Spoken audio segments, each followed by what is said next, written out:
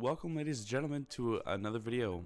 Today we're going to be talking about what's in my camera bag, and that I'm going to be posting this kind of video once a year, just because things in the camera bag don't really change all that often, but there will be plenty of changes done by the end of the year. So next year things will be a little bit more updated. Now we should start off with this first piece of great camera equipment. It is the 16-35 Canon L series lens. The image stabilization and ultrasonic motors in its aperture actually goes down to 2.6. It's a pretty handy lens if you're trying to get into like real estate videography, or you want to shoot a couple of landscapes. Definitely would suggest picking this baby up. It has been a blessing on trips.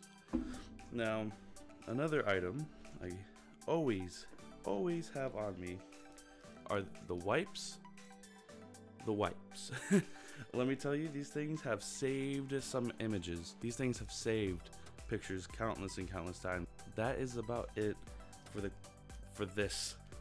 Now, another piece of cleaning equipment is one of these like rocket blower things. I have, like, you pick up one of these with some of these on a kit for probably like, I don't know, 15-20 bucks, and you can get like a pack of 20 of these, I think. I don't know, but everybody needs these two. These are essential in their camera bag. And I'm also rocking right now the 6D Mark II with the 50mm 1.8. Just wait until I get that 1.2. Trust, it is gonna be. The next lens that I plan on getting is the Canon 85mm. I'm not sure what I should get aperture wise. I'll probably end up getting the 1.8 as well, just because it's the more affordable lens and I don't need the L series for every lens that I get. And one last thing that I always make sure I keep in my camera bag is this Rode video mic that I picked up for, I think, like 120 or 150 bucks. I am thinking about already upgrading to the Rode VideoMic Pro.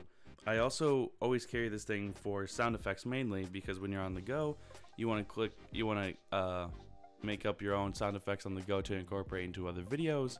Then this, or any microphone, is a surefire way of getting those sound effects and making your videos even that more crispy. But anyways, I appreciate you guys all for your time. You guys have a great day, and I'll see you guys in the next video.